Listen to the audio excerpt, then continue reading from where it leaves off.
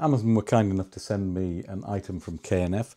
This is a macro filter for the DJI Osmo Pocket 3, which I'm actually filming on. So you can see there what we've got. Let me just show you, I've actually got an Osmo Action 5, which I'm going to be doing some filming with. So using product showcase mode, we can get reasonably close. You can see that. That's in focus. That's only a few inches away from the camera, but a little bit closer and it will go blurred. Somewhere about there. So what I'm going to do is put this on, have a look, see what kind of results we get, and then give you a sort of a wrap-up summary at the end. Now, I would say that although I was sent this for free, nobody can tell me what to say on this. I'm not getting paid for this. It's basically just a pure review, my own thoughts. If it's great, I'll tell you. If it's lousy, I'll tell you. I hate this packaging. Always so much. Now, it's nicely packaged, as you would expect from K&F. That tends to be one of the things they're good at, the packaging. So let's have a look. Far too much packaging, in my opinion, but that's a minor detail. I'm going to just throw things about and get this big case. That's interesting.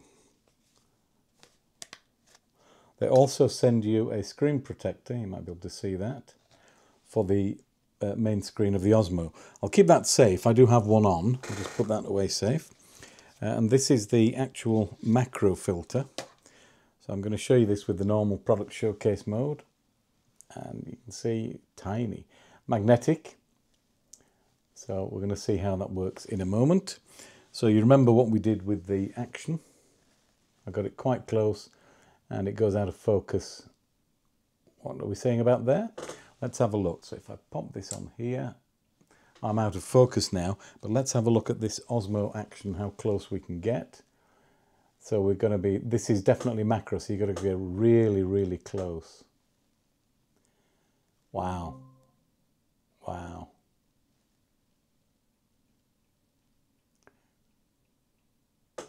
So let me just put something else up here. This is a K&F battery equivalent for the NW, what is it? The Fuji NPW126. So let's show you the writing on that. And I'll hold that as steady as I can so you can see how sharp it is. That's pretty close, I must say. Do we get any closer now? So that seems to be the maximum, which is that? That's about the full size. Take this off for a second. That's about the full size of that battery is filling the full frame. This is pretty solid. Feels really good, hefty, weighted. There's a lot of glass in this. Put it back on. Just connects dead simple. Let me see the back of my hand. All my wrinkles. Yeah. So you can see the kind of quality you get there. The kind of close-upness you get there, if that's a word.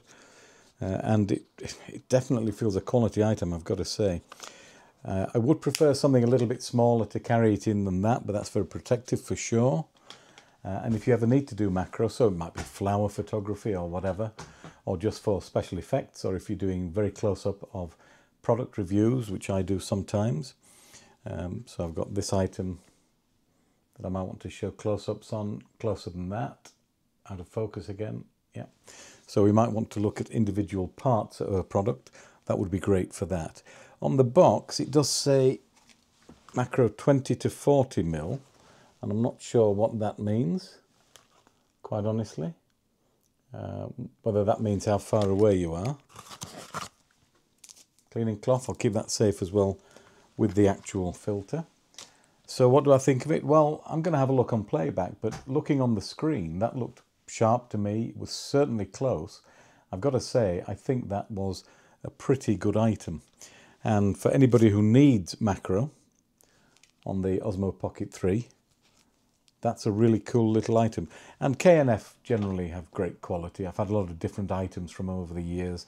I've had some tripods and different other things. I've got this battery for the Fuji. All genuinely consistently good.